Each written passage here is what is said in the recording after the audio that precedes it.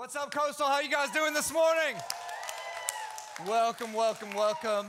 My name is TJ. I'm one of the pastors here. We're glad that you're with us this morning for our the fourth week of our series, Love, Sex, and Rock and Roll. You guys enjoying this series so far? This has been a good one.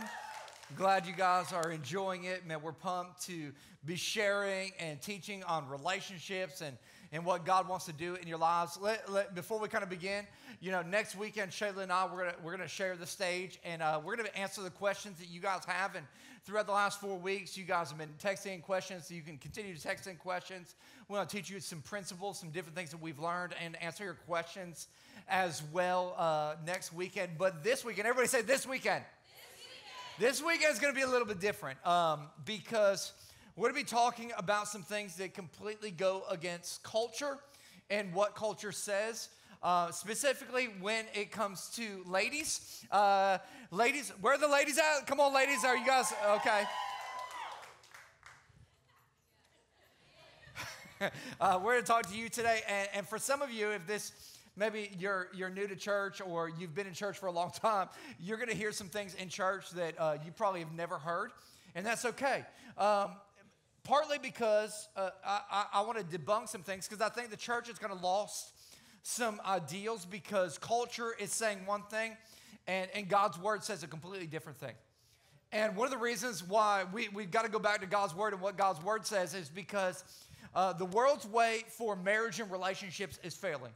It just is straight up. 50% of marriages end in divorce. And I know that there's pastors that will get up and will say, well, you know what? It's the same in the church. No, it's not. That's actually a false statistic. For couples that go to church regularly, like meaning 3 out of 4 weeks, and pray together, the divorce statistics are in single digits. So what that tells me is that God's way is way better than what the world has been feeding us for a long time. And so we're going to get to the truth of what God says. And I believe that, we beat dudes up last week when talking about men. Ladies, it's your turn now.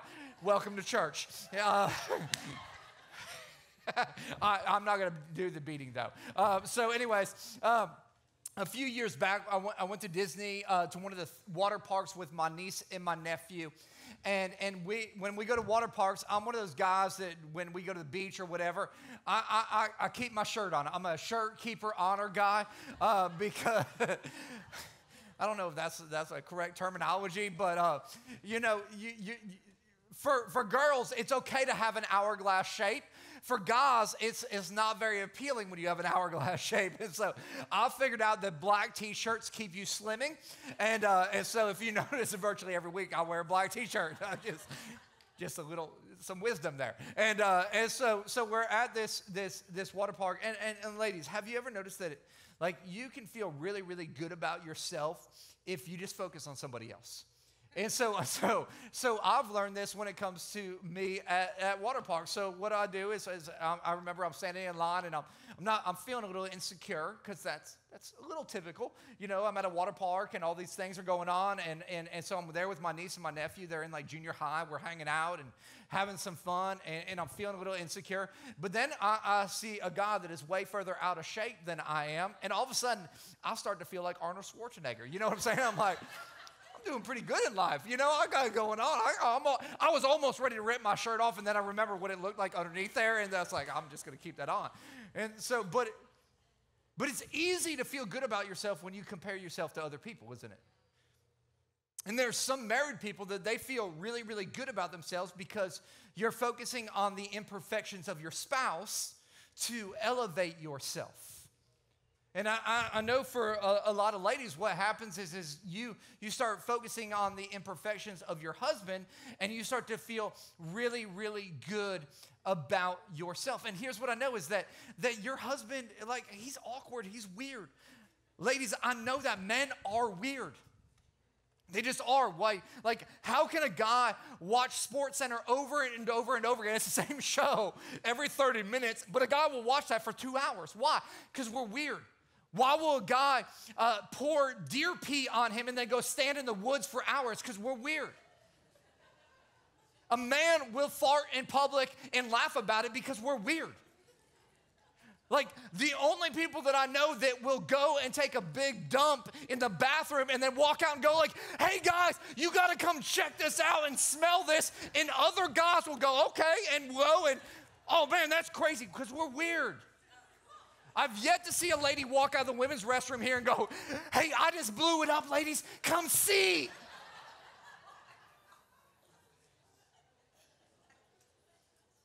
Right? Because man, we're weird. And if you want to change the focus of your relationship from fighting in it, you have to realize that you've got to focus a little bit on yourself. Yeah. Like in 20 years of being a pastor, I've yet to have a marriage counseling session where somebody walks in and goes, you know what, it's all my fault. No, what they always say is if they would do this, if they would do that, if they would change this and that and that and that, then our marriage would be good. And so we can't focus on Jesus changed them. What we need to do, ladies, is we need to say, Jesus, how do you want to refine me? How do you want to change me? How do you want to transform me? What do you want to do in my life? And the more that we continue to focus on the imperfections of our husbands, what happens, ladies, is you start to realize that your husband is a little unholy, and you start to think that you're extremely holy, when the reality is you're comparing yourself against your husband instead of God's word.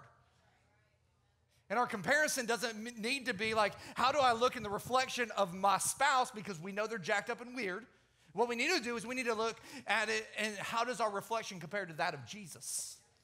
And so we're gonna talk about 3 words today, ladies, and this is specifically for you. And we're gonna start off really, really easy.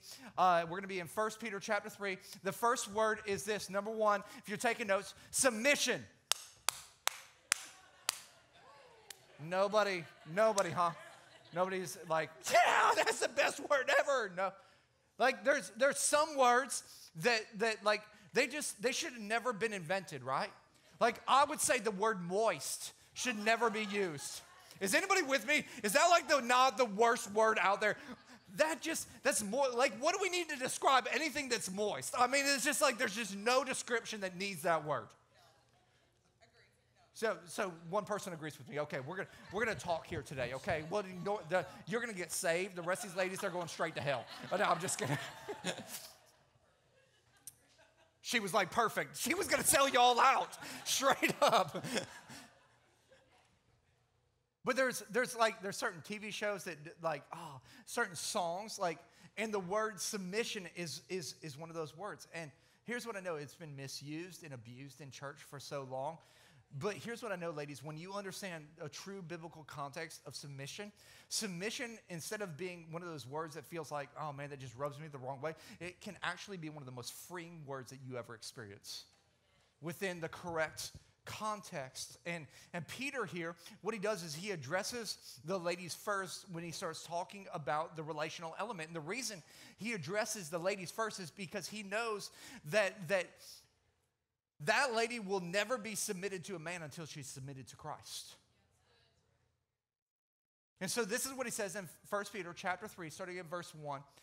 He says this, wives, in the same way be submissive to your husbands, so that if any of them do not believe the word, they may be won over without words by the behavior of their lives. Notice, they're not going to be won by your nagging. They're not going to be won by your rolling of your eyes. They may be won over by your behavior in life.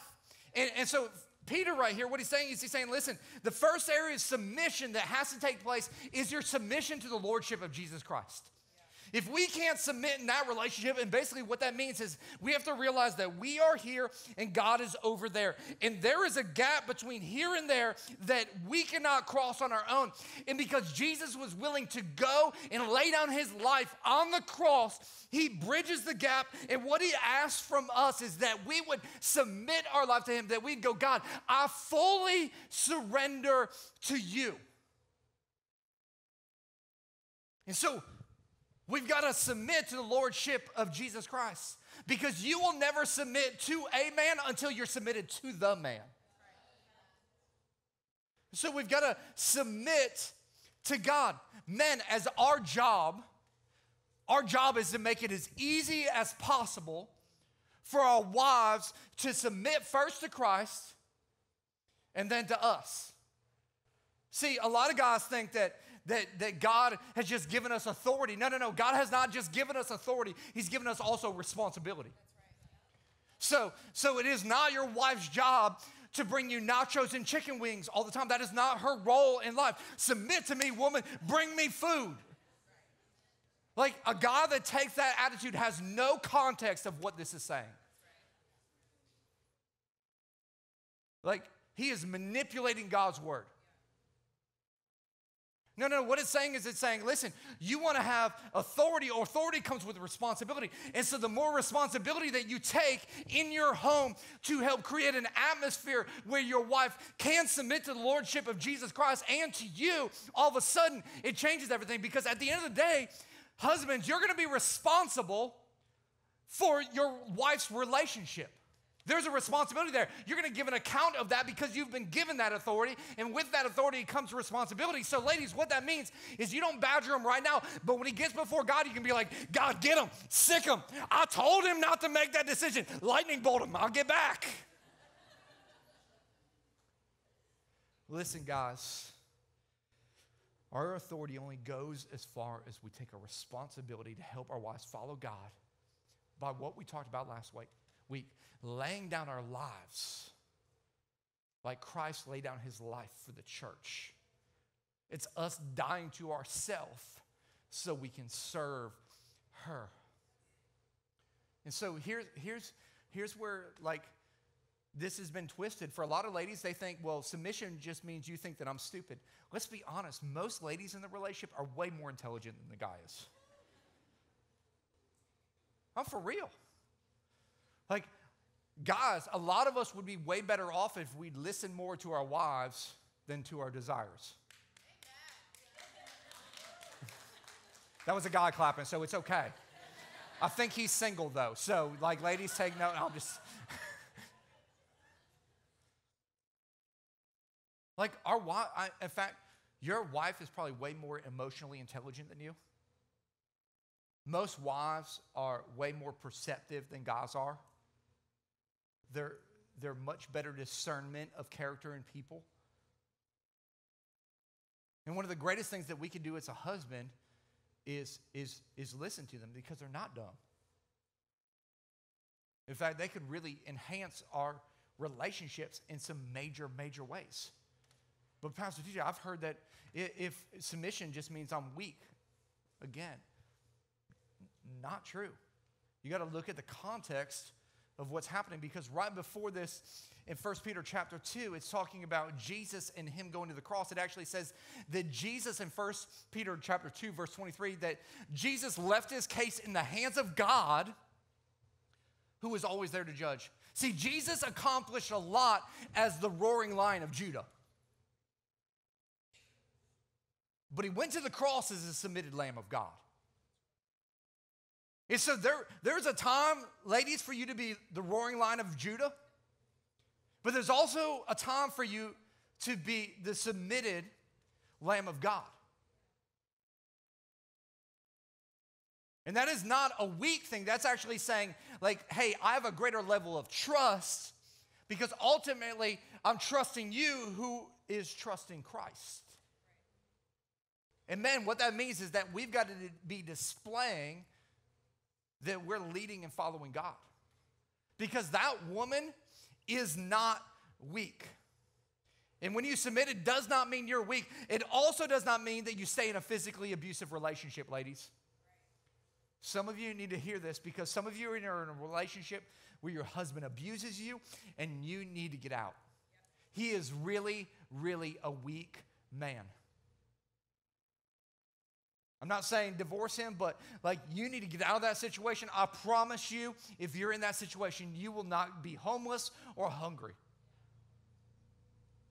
And I know some dude right now is squeezing his wife's knee, being like, you better not, whatever. Sir, wherever you are, stop it. Like, there is no need for that. And if you want to continue to do that, you can meet me outside after church, and we'll see how tough you are. And when you whip my butt, there's some guys that aren't very saved here that are MMAs, and I promise you that they can whip your butt. Dude, you need to deal with your anger problem. We want to help you with that. You need to deal with your drinking problem. We want to help you with that. We don't want to see that cycle continue from you to your kids. And they're going to learn that from somewhere, and they're learning that from you. So Let's stop it. Well, but if a woman starts to fight a man, she puts herself in the man's place. No, she doesn't, you freaking redneck. Get some help. Single girls, it does not say submit to your boyfriends. That dude is telling you what to do, what to wear, how to drive, who to be friends with. That is a controlling man. Drop that joker like it's hot.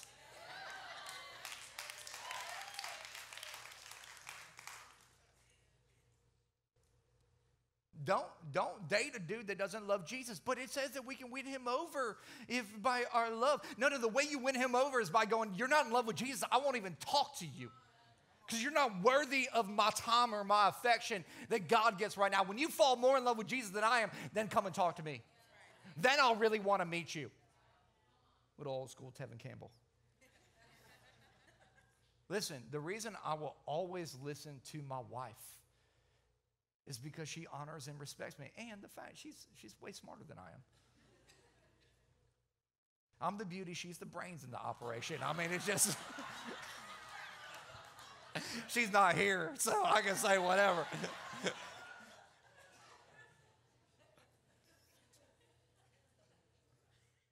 But ladies, let me tell you something. If you'll honor and respect your husband, I promise you, your husband will not only listen to you, he will love you better than you've ever imagined. Starts by you submitting to Christ and to him. Number 2, purity. Purity. See, it's easy if I'm talking to guys about this, like, stop looking at porn. Guys, stop looking at porn. Don't sleep with somebody that's not your wife. Pastor, why? What's going on? Oh, you got a porn problem? Let's pray for you. Like, it's easy. For girls, it's a little bit different. And like, man, purity is a tough thing. And it's a struggle for me because I don't know. I've only been flirted with like 3 times in my lifetime since I got married, and only once of them was by a woman, so I don't know what that says about me and the vibe I'm putting off as a man. Like, I don't want a guy flirting with me. I don't want a girl flirting with me. I don't want a dog sniffing me. Like, I'm a married man. I want to stay pure. But one of the things that, in doing research, is that women struggle a lot with purity. And it's becoming more and more evident today. And so in verse 2, he says, when they see the purity and reverence of your lives. So purity is not only an internal thing, it's a visible thing. He says, man, we've got to be pure in life. And so, simple question for you today. Are you pure in your motives towards your husband? Well, what do you mean by that, TJ? Well, some of you are a manipulator. And so when you don't get your way, what you do is you turn on the waterworks and you cry and you throw a fit, not because you're heartbroken, but because you're selfish and it's evil and it's wrong and you need to stop it. Some of you yell at him. Hey, babe, what's wrong? Nothing! I kind of feels like something might be going on. I'm fine. No, you're not. You're a liar. Stop it.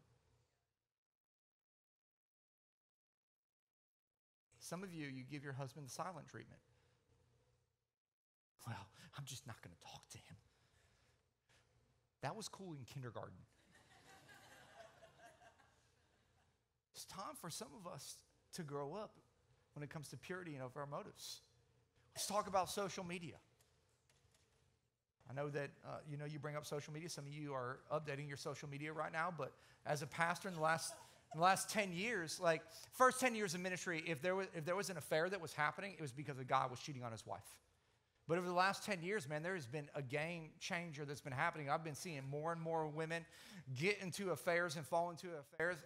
And statistically, you start looking up stuff, and it all starts with an emotional connection, typically over social media. What happens is you're not happy with your relationship. You're not emotionally connecting with your husband at some point. And so you see somebody from the past on Instagram or Facebook or Snapchat, and there used to be a connection there. And here's the problem with social media is you're seeing the highlights of their life, not the reality of their life. And so you think, man, what would life be like with them? I mean, they were just in Aruba.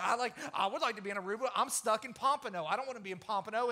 And so you start daydreaming, and all of a sudden you send a little message, hey, it's good to connect on social media, and a little message turns into something more. And before long, you're like, oh, you're only 4 hours away. We should meet up for lunch. And while something physical might not have happened yet, maybe it has, all of a sudden you're having an emotional affair with that person. Listen, cut that thing off. I know how it ends, and it's not good. Matthew tells us if our life isn't built on the rock, man, it's all going to crumble. And I'm not saying you need to get rid of your social media account, but what you do need to do is get before God and repent and say, God, I want to have a pure heart and purity in my relationship, and I'm going to do whatever it takes to stay pure. Some of you have unrealistic expectations. You watch The Bachelor. Oh, Colton, he's so romantic. You know what I call that? That is female porn at its best right there. I'm like, he's so perfect. Listen, he doesn't have a job. He's got an entourage of people setting up every single day, telling him what to do, while ABC is footing the bill. And after every single one of those TV shows ends, what happens to the relationship? It tanks. Why? Give that dude a job and some debt and see how it goes. Oprah. Some of y'all are getting your relational advice from her. How many husbands has she had?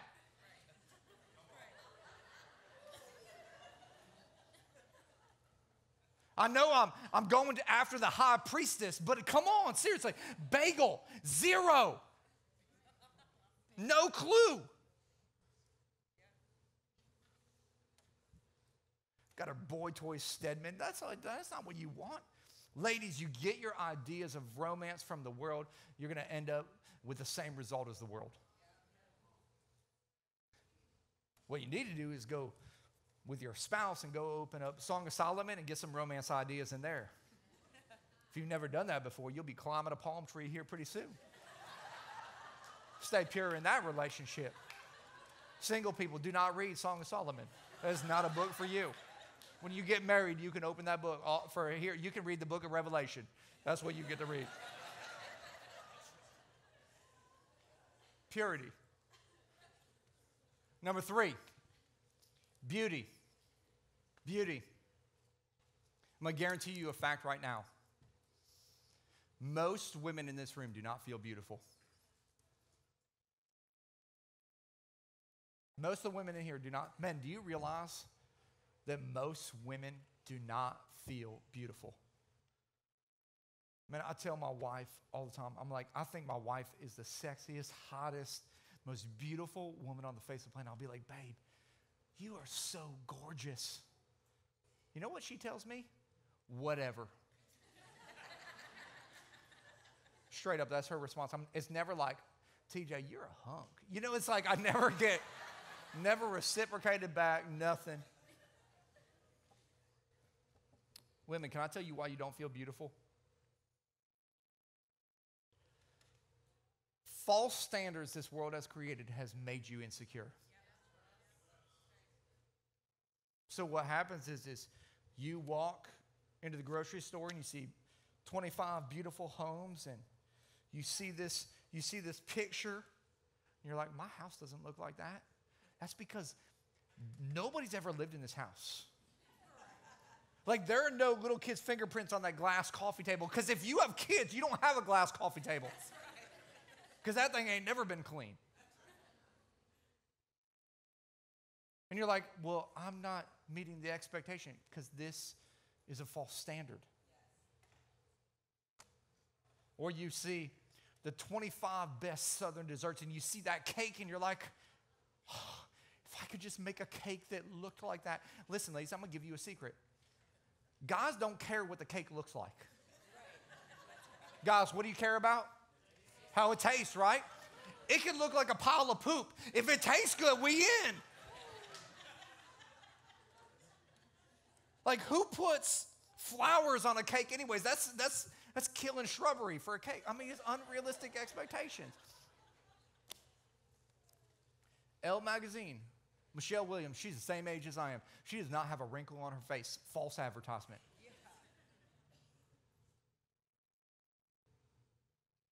They pick the most beautiful people on the planet to sell you things. You want to know why? Because ugly people don't sell stuff. I was watching TV last night, and this beautiful woman comes on TV, and she is pitching hemorrhoid cream. I'm like, you're beautiful and you have hemorrhoids? That sucks.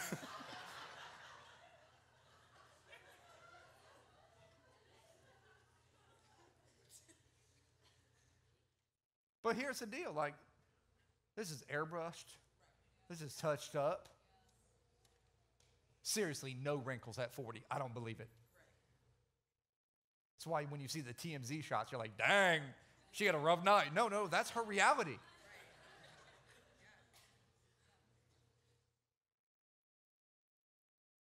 False standards create this insecurity.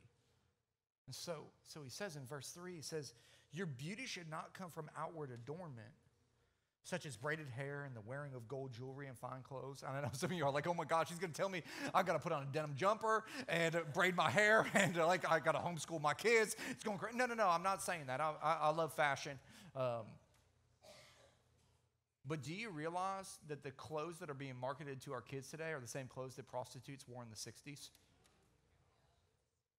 In fact, it blows my mind seeing teenage girls walking around with stuff hanging out, and I'm going, what's going on? But then I see mom pick them up, and I go, oh, I understand. See, mom doesn't feel beautiful. Right. So therefore, the daughter doesn't feel beautiful. And the cycle just continues on and on and on. He says, instead, it should be that of your inner self, the unfading beauty of a gentle and quiet spirit, which is of great worth in God's sight. He's saying, listen, the beauty that we perceive is outward doesn't really come from outward. It's all internal. And if our inside's messed up, it doesn't matter what we do to the outside. It's never going to fill the void that's in our life, because a lot of us are basing our beauty on what we do rather than whose we are. And beauty is held in the eyes of the beholder. And so who's holding your life? What's at the center of who you are today? For some of you here today, you have an eating disorder. And it is not God's will for you to have an eating disorder. You eat and you throw up. Why? Because you don't feel beautiful. For some of you, you're hopping from immoral relationship to immoral relationship, hoping that the next guy, if you do whatever he's asking you to do when it comes to sex, that finally you're going to feel beautiful. When the reality is you end up feeling more and more used and abused. For some of you, you struggle to feel beautiful because what has happened to you, you were abandoned, or you were let go, or you got dumped and you feel like damaged goods, or you got a divorce, which has been like the big no-no in the church for a long, long time, and you feel like, man, I'll never be beautiful again. For those of you, you were raped, and you were abused, and you carry the guilt and the shame of that, and you question it. Say, how did I put myself in that situation? Was I asking for that? What did I do in that moment? And you don't feel like you're beautiful any longer. Some of you were molested as a young girl, and you've never told anyone. In fact, do you know that 1 in 3 girls will be molested before the age of 18? And you've got all this guilt and this shame in your life, and you're like, there's no way that I could ever be beautiful.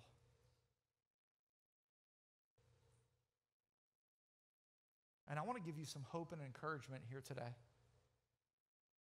Because it's really easy to stay victimized because of what has happened to you. But I believe that God wants to give you some victory today when it comes to who you are. And this is what it says in Psalms 45, verse 10. It says, listen, O daughter. It says, listen, whatever your name is. It says, put your name in there. He says, listen to me. Consider and give ear. Forget your people and your father's house. Forget everything that's happened in the past. Forget all of those things. And this is what he says, and this is what I want you to hear today. It says, the king is enthralled by your beauty. Honor him, for he is your Lord. It says, the king is enthralled. He's captivated. He's enchanted. He's overwhelmed by your beauty. The psalmist says you are actually fearfully and wonderfully made. What it means is that when God created you, when he shaped you and formed you and knit you in your mother's womb, when he finished building and creating you, he goes, man, this is the most beautiful product I've ever made. I'm throwing away the mold. He goes, you are unique. You are custom. You are a priceless work of art.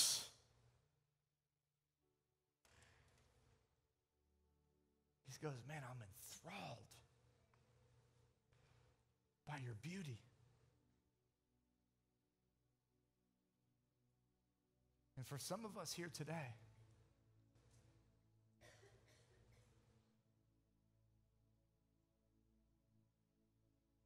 we need to come to the realization that God is enthralled by our beauty. He wants us to move from being a victim of what has happened to us in life to a victor because of what Christ has done in our life. That's why in 2 Corinthians 5:17 it says, therefore, if anyone, that includes you, anyone is in Christ, that is grafted in, that is joined to him by faith as their Savior, she is a new creation. Reborn and renewed by the Holy Spirit. It means that God comes in and picks up the broken pieces and takes the brokenness and creates this beautiful mosaic out of it. It says the old thing, the previous moral and spiritual conditions, doesn't matter what your past is, have passed away. Behold, new things have come because a spiritual awakening is bringing them. But TJ, I still feel the pain of my past. You might, but you don't have to be a prisoner to it any longer. He's doing something new. He's doing something fresh. And he's saying, hey, stop looking at all these false standards. Those are garbage. Start looking at my standard. My standard, I'm enthralled. I'm overwhelmed. I'm captivated. Captivated by your beauty. I'm madly in love with you.